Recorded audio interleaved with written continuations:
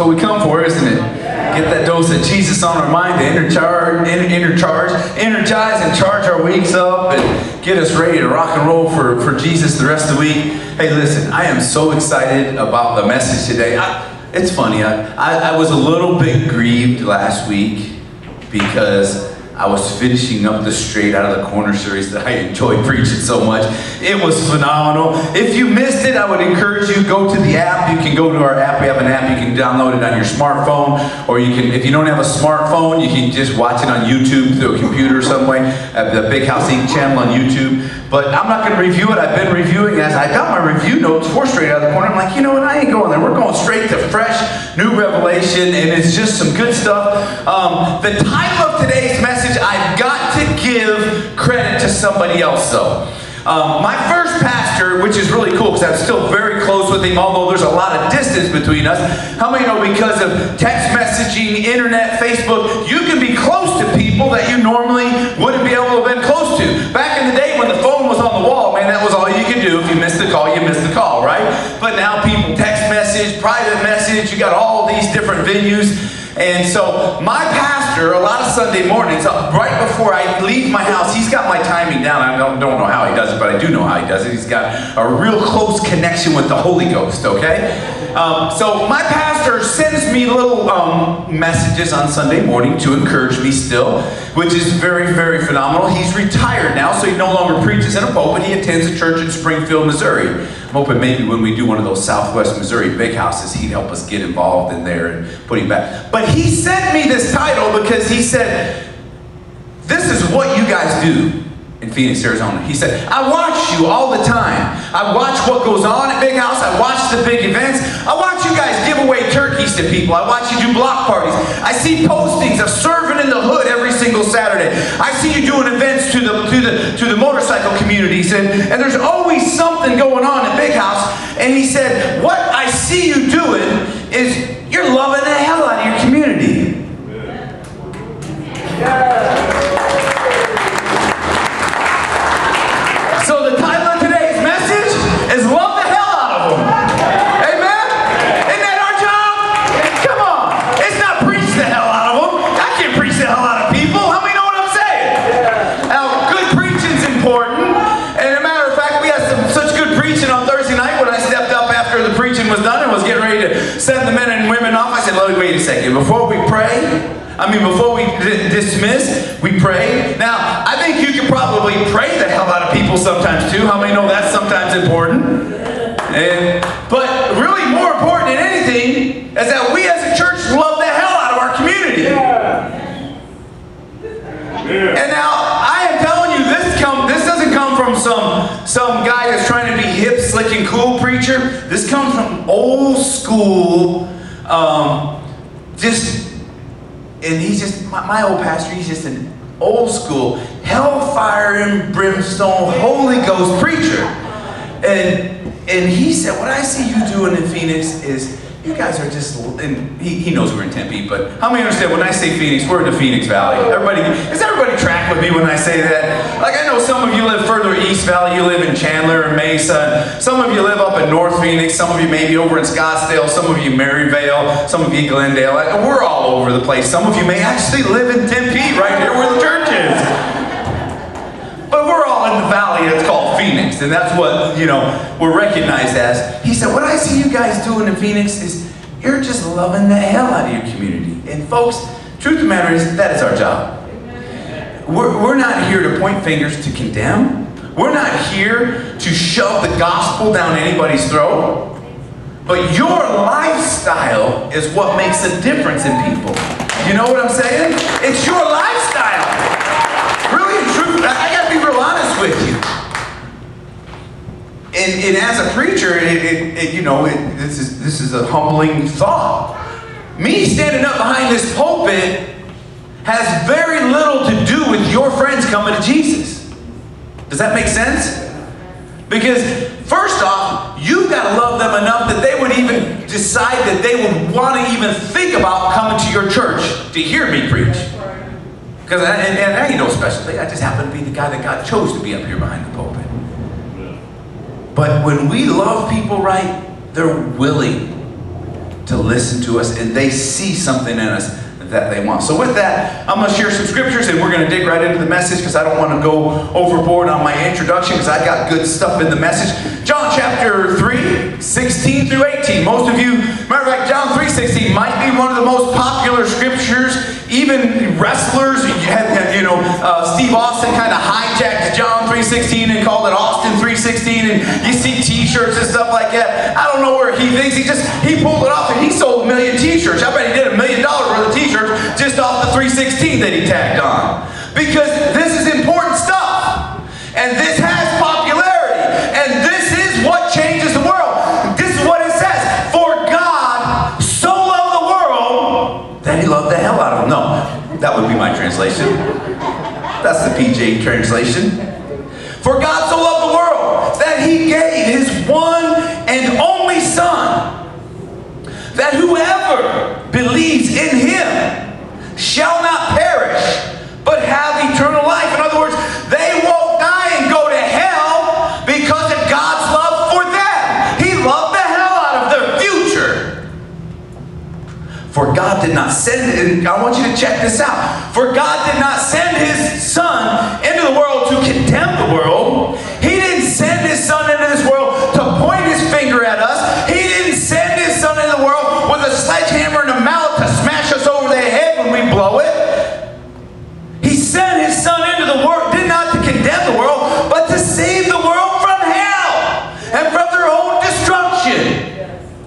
Verse 18, that whoever believes in him will not be condemned. You know, the bottom line is it's all about Jesus. It's not about Pastor Jeff. It's not about Big House Inc. How many understand what I'm saying? It's not about whether your Bible is black, purple, maroon, mauve. Although you will generally see me preaching out of a black Bible. More than likely wearing a black t-shirt. Once in a while a white t-shirt, and I do have one Bible that's black and white. But that's all one color, you know that. Black and white is an official at Big House with one color. What color is my shirt? Black and white. Jen, what color is your shirt? Black and white. Yeah, it's all one color. So let me take you to a story talking about God's love. Because I like the expression of God's love. I like to see what it looks like when it's fleshed out. I like to see how Jesus did it. And the cool thing is we got 4 books that show us how he did it. And I'm going to focus because we're coming up on Palm Sunday, which is the day that Jesus rolled into Jerusalem. He didn't roll in on a hog. He didn't roll in a fancy car. He rolled in on a jackass. That's why you cut your eyes on me, girl. This is one of those days I feel like I'm in rare form, okay, folks? He rolled in on a donkey. That's what he rolled in on. But before we get there, I want to talk about some miracles. Because Jesus used miracles a lot of times to love the hell out of people. And it wasn't always the person that was getting the miracle that got the hell loved out of them by the miracle. So here we go. Luke chapter 14. My title of scripture was For God So Loved the World, love the hell out of them. Now the expression of that love, Luke chapter 14, it's all over the Gospels. This is the one that I felt led to share with us this morning, and I'm going to share 3 more as we get up to the holiday season of Easter. Luke chapter 14, verse 1 through 6. I'm just going to read it to you, and I'm going to read it to you today, actually, in the New King James translation, because I really like the way it reads there. Some of yours may read different. If it reads different, then just pay attention to what's going on up here on the screen. Or you can read it in your Bible and go, yeah, it's different. Either way. Verse number 1, chapter 14, Luke, the Gospel of Luke. Now it happened, as he went to the house of one of the rulers, the Pharisees, to eat bread on the Sabbath, that they watched him closely. And behold, we just don't use that word very often too anymore. And behold, there was a certain man before him who had dropsies. That didn't mean he dropped his drink, didn't mean he dropped his food. It was a disease where their joints would swell up and they would collect fluid and it would actually could turn into a kidney disease. And it just wasn't good. And you can still get dropsies, I guess. But this man had dropsy. And Jesus answering spoke to the lawyers, the Pharisees, saying, is it lawful to heal heal on the Sabbath. So you see what's going on here? You got Jesus hanging out with a bunch of religious leaders. That's what a Pharisee is, okay? Religious leader. I'm not saying religious leaders are good or bad. I'm not trying to lump anybody anywhere. But it was the Pharisees and the Sadducees that ended up convicting Jesus and crucifying and doing all that stuff. But he's with these leaders, and obviously there's lawyers there too, because he answers to the leaders and the lawyers. Is it lawful to heal someone on the Sabbath? They see this guy. He wasn't invited to the dinner. This was a lawyer and religious leader dinner. Hello, everybody. Everybody catching the feel? You got the vibe. You probably wouldn't have been invited either. Neither would I. How many know there's a lot of things going on we don't get the invite for? Don't feel bad. Okay, this guy didn't get the invite either. He just showed up. Behold, there he was right in front of Jesus. Whoa! You know, that's what they were thinking too. The lawyers were going, what's this dude in? Pharisees smacking the temple guard upside the head. Did you let him in? How'd he get in here? Yeah, look at the cat drug in. That's what happened. So here we go. Verse 4. But they kept silent. And he took him and healed him and let him go. Not a whole lot said about the guy that got healed, was there? Did Jesus heal him? Yeah. Jesus healed him, didn't he? I said, move on along your way. Some of your versions probably say a little bit more about that. Matter of fact, if you read it in the Message, it says, so he took the man and healed him and sent him on his way.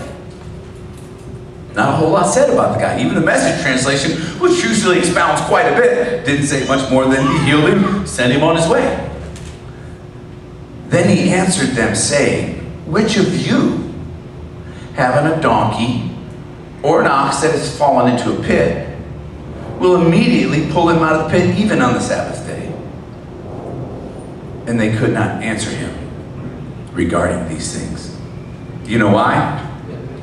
Because they knew the conviction of their heart was, heck yeah, I'm pulling my donkey up out of the pit. But you know what they felt the law said? Can't do it. No. You can't do nothing that includes work on the Sabbath day. What happened was, instead of getting the spirit of what God was trying to get in them, they began to follow the letter of the law and measure each other's spirituality by how tightly and how closely they followed the letter of the law. Is everybody tracking with me? That's what was happening here. Jesus, now wouldn't you think that the guy getting healed would be the headline of this, or the main deal? He barely gets a sentence. Jesus saw him, walked over to him, healed him, said, get on your way, I got the business to take care of here. We got problems. That's what he was saying. Isn't that what happened? He's like, you're healed, that's cool, we'll catch up with you later, we'll see you in the courtyard. I know you're going to be hanging out when I'm preaching later. Jesus knew he'd run into him, but it wasn't no big deal. You're going to get healed, you're healed, you're going to go celebrate. Woo! Told all his friends, all the other, because he didn't want to celebrate with those guys anyways. Why didn't he want to celebrate with those guys? Didn't know any of them. He ran to his own neighborhood and celebrated, didn't he? Isn't that what's supposed to happen when you get Jesus in your life? Yeah, we should celebrate together here at church. But let's be honest, you got a whole group of folks that you ought to be celebrating with about what God's doing in your life. That's just a side tangent, and we're going to go somewhere else. So, the title of my message is, love the hell out of them. Point number one is now. Now's the time to love the hell out of them. This whole thing starts out, if you read in the New King James translation, it says, now it happened. Folks, sometimes we think, when I grow up in my faith, I'll start telling people about Jesus. Sometimes we think, when I get a little bit smarter about the Bible and I can answer all the Bible questions, I'll start telling more people. You know what? I got stumped yesterday at lunch in Anaheim by a 15-year-old on a Bible question. You know what my response was? Same thing yours should be. You know what? I'm going to have to go back and read the Bible on that and see exactly what it says. How many think that's a good response? How many think that's a better response than Pastor Jeff trying to give some rabbit trail and talk him around in circles, because I probably could have. He's a 15-year-old. Maybe not, though. Sometimes 15-year-olds can talk you around circles. And he is a very smart kid. It was Chris. It was Jose's boy. And Fonzo's boy. Jose's boy. Fonzo's boy. And what we don't want to do is wait till you have all the Bible knowledge that you think that you could ever collect before you start telling people about Jesus. You need to start telling people about Jesus right now. Now is when it happens. Let me just say this. Don't count on tomorrow. No, none of us are promised tomorrow. You're looking at a preacher that realizes that all the more than I ever did. These last 16 months, I know there's no tomorrow promised. You got right now, you got today, and if there's someone in your life that you've been thinking you ought to share the love of Jesus with, you ought to go find them after church if they're not here today, and you ought to love the hell out of them. You ought to buy them lunch, dinner, take them to Starbucks. You ought to go home and clean their house.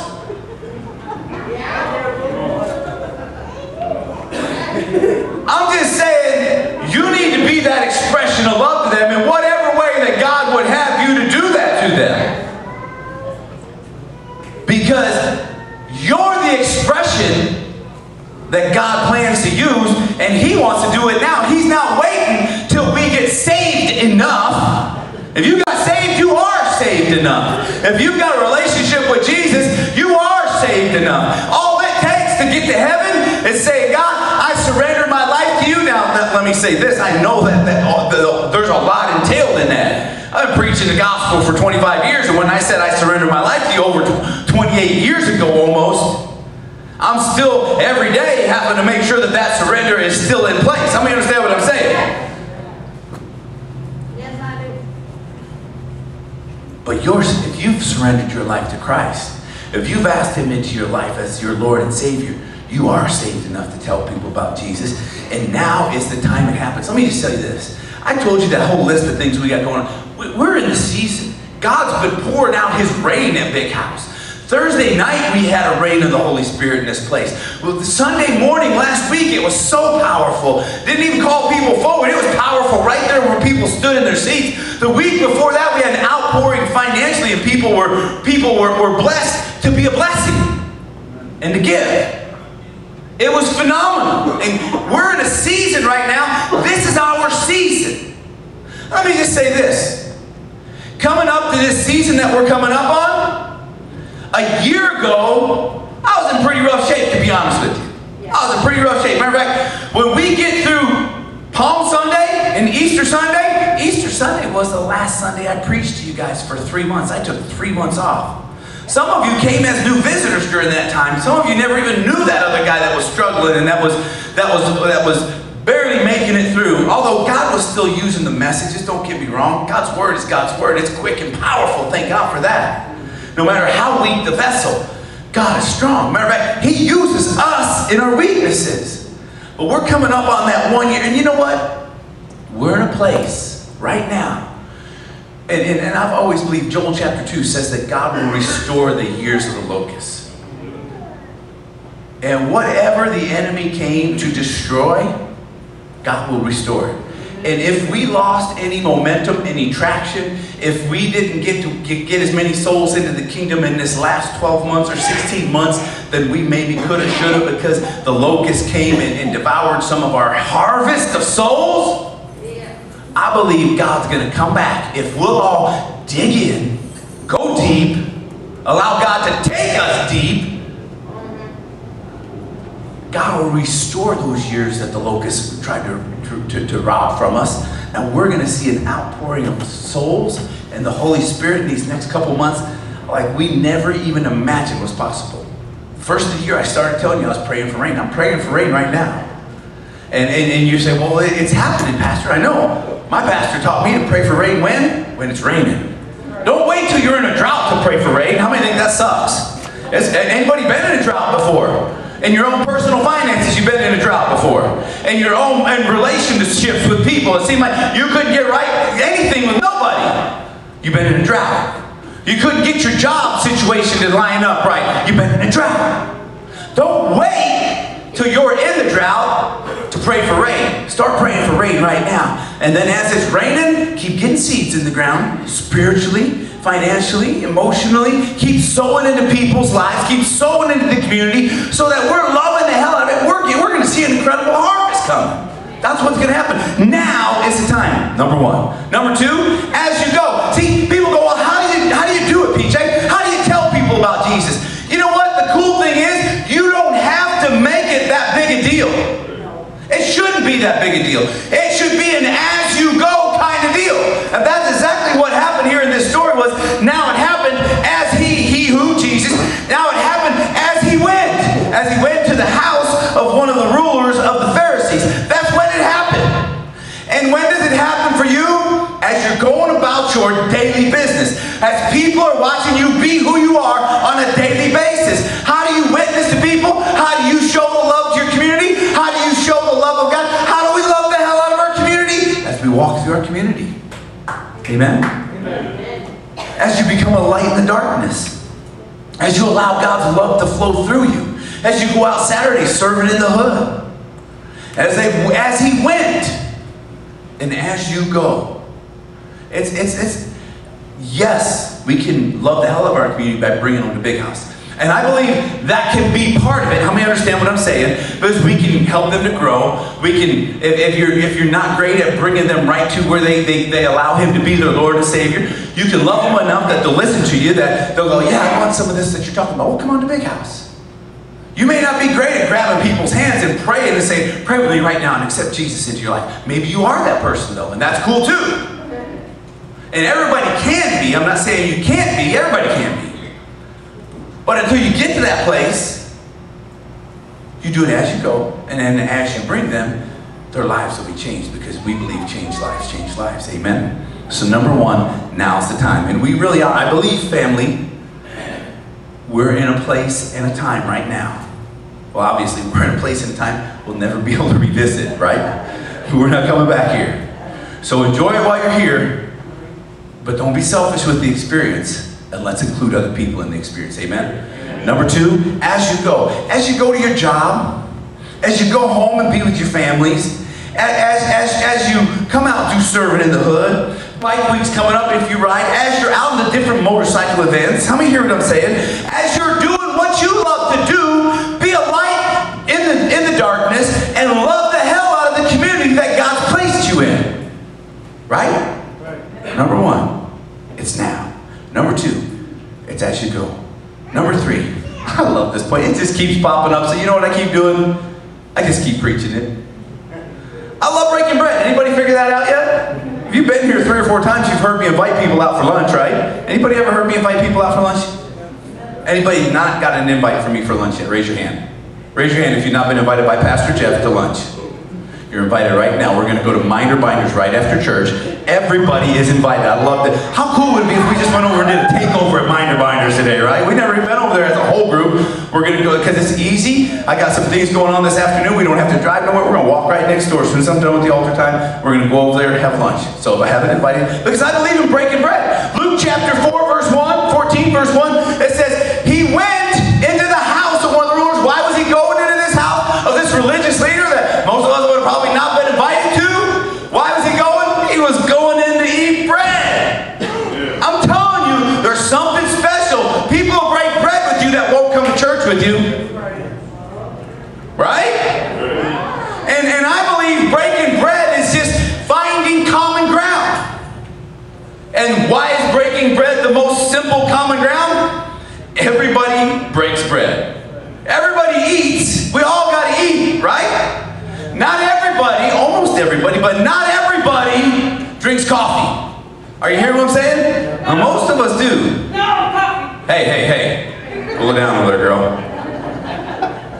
Step on my coffee preaching. But everybody breaks bread, right? Everybody breaks bread. And so, breaking bread is important. It's a way of you building relationships with people enough to get them to church. It's a way of building relationships with each other enough that we can be transparent, vulnerable, authentic with each other, that we can help to see each other to a next level. How many hear what I'm saying? You build relationships breaking bread. I'm a big fan of it. I also like eating. You do, huh? It's better than the alternative of not eating, right? But so often, I mean, we find these stories where there's some commonality that is around breaking bread, and spiritual things happen around that physical thing that's happening. And I believe if we'll allow the Lord And we'll get out there and enjoy that season of breaking bread with folks. God can do some incredible, incredible things. Now, I know I've preached about breaking bread, I think once a week, the last month almost. It might have been one of my points last week. I can't remember. It wasn't last week. It was at least, I can tell you, I can look at my, I'm not going to look at review. Number one, now's the time to love the hell out of our community. Number two, or that's number one, now's the time. Number two, as you go through your daily life, love the hell out of our community.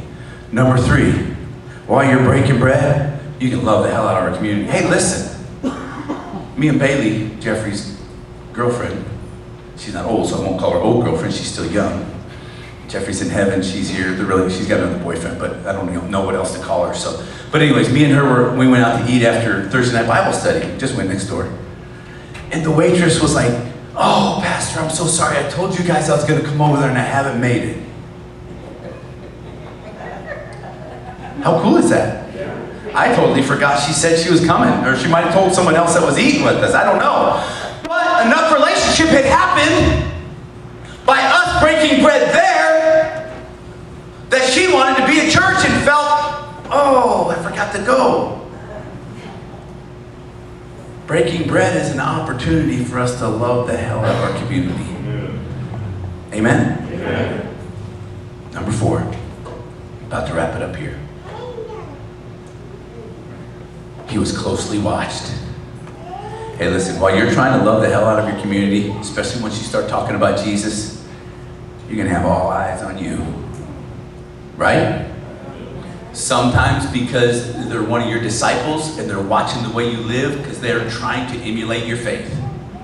Sometimes because they're one of your critics and they're trying to poke holes in your faith. Are you hearing me? Watch this. Watch this. Luke chapter, can you believe I haven't even left the first verse yet? If that says 17, that's the wrong, it's really 1. I've noticed another typo. I do typos all the time. Now I notice when I put a typo here, I better tell you guys that because it's going to show up. How many know your sins will show up in places you didn't expect them to? That was just a free tangent there. Be sure the Bible says your sins will find you out. Luke chapter 14, verse 1. He went to the house of one of the religious leaders of the Pharisees to eat bread on the Sabbath. That was Sunday, so that even gives us more qualification that we should go to Minder Binders today for bread breaking. That they watched him closely. I like what it says over if you read it from the Message, it says, all the guests had their eyes on him, watching his every move. And folks, you may not like it. Sometimes I see folks post stuff on Facebook, "Don't judge me."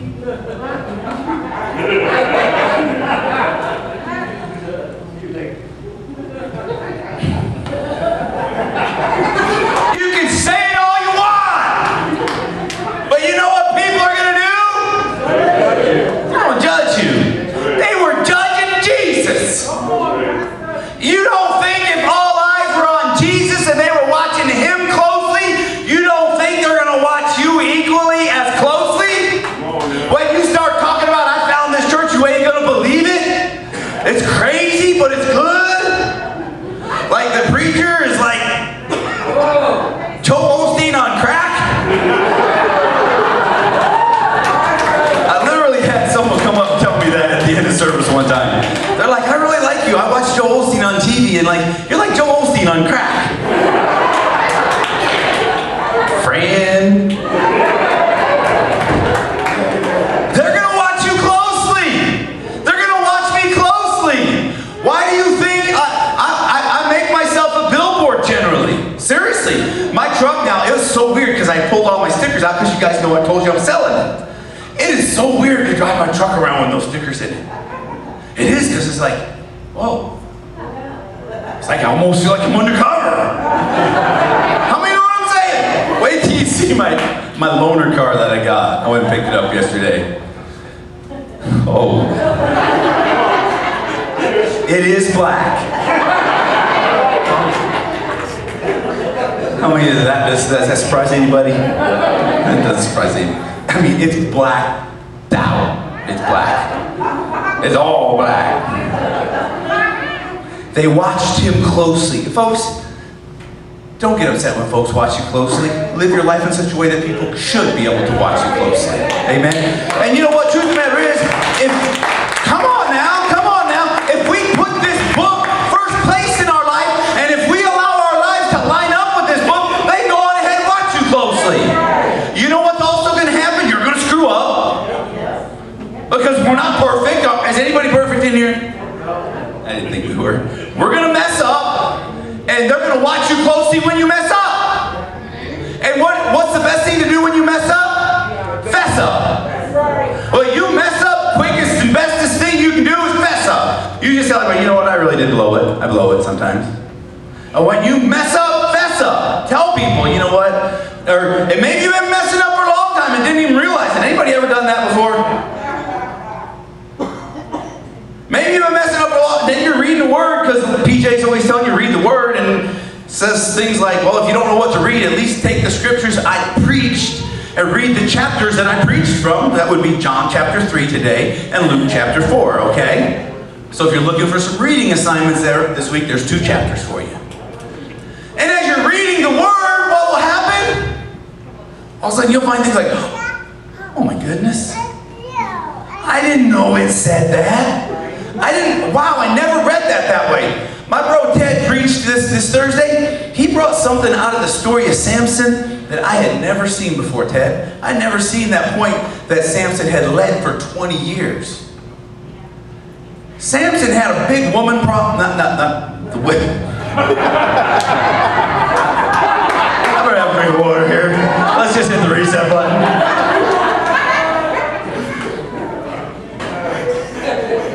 Try that again. Samson had a big problem with women. Maybe that's a better way to say that. I don't know the size of the women. He just had a big problem with them, okay? And he had a habit of chasing ungodly women, caused a lot of mess, caused a lot of strife, trouble for his family. Ted preached this Thursday. You could have heard all this if you've been here. But then after this trouble that he had at first, it said that he led for 20 years. You lead for 20 years, you must have led well. Generally, people won't follow you for 20 years if you don't lead well. How many hear what I'm saying? How many know a 20-year strand is a good number of years to put together? One of the brothers here just came up to me before service, showed me his 1-year chip. I'm so proud of him. Give him a great big hand. I won't blow his anonymity, but I'm very proud of him.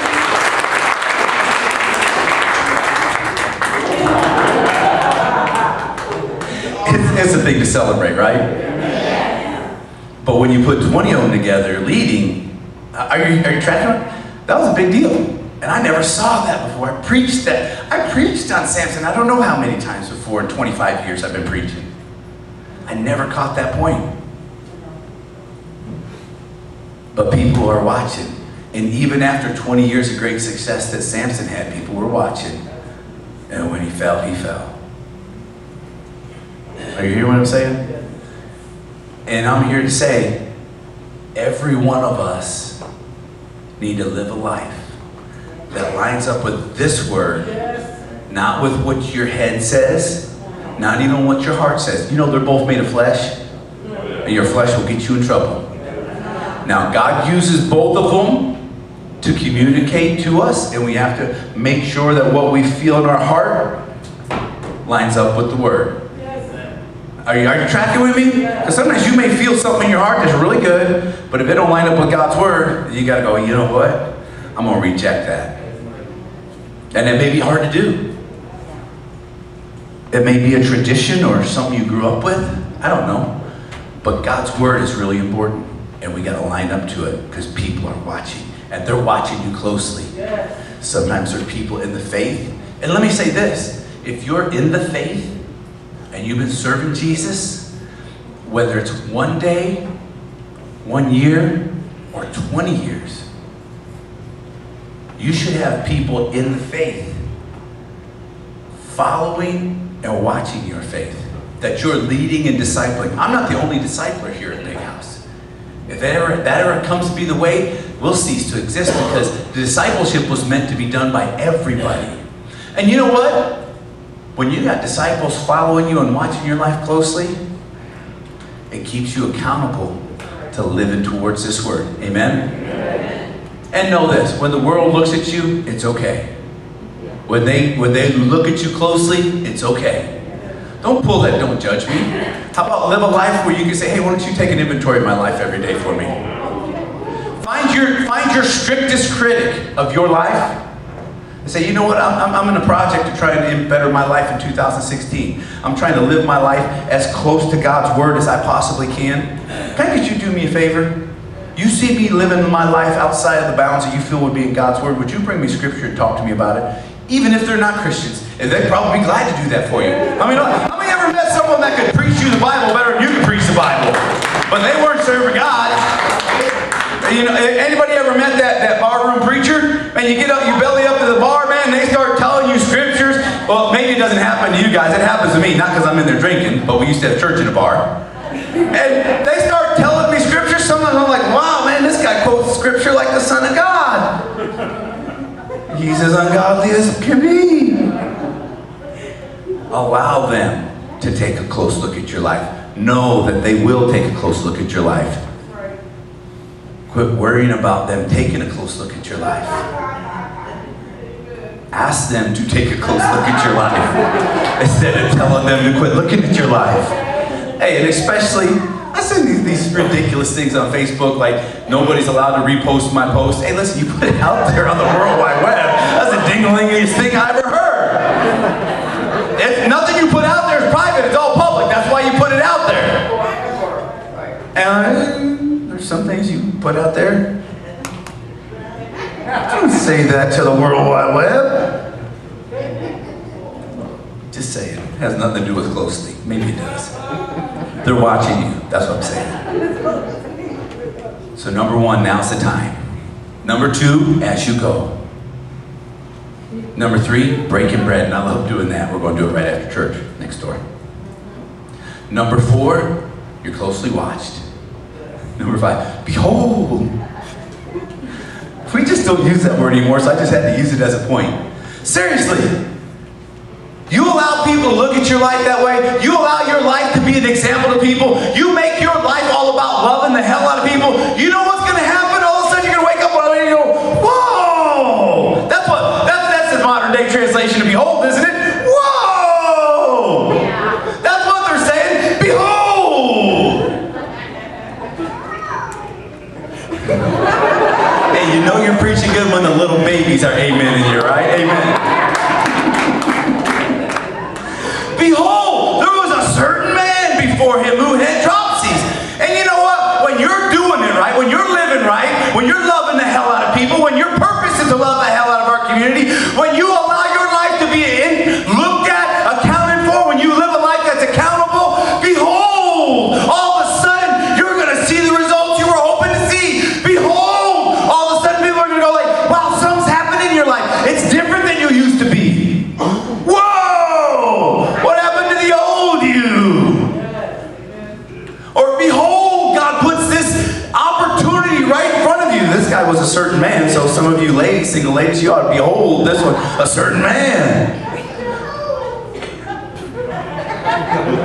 Just saying, that's what happened. Behold, there was a certain man before him. It was an opportunity for Jesus to love the hell out of those people that most of us possibly would have walked right past because we felt snubbed by them.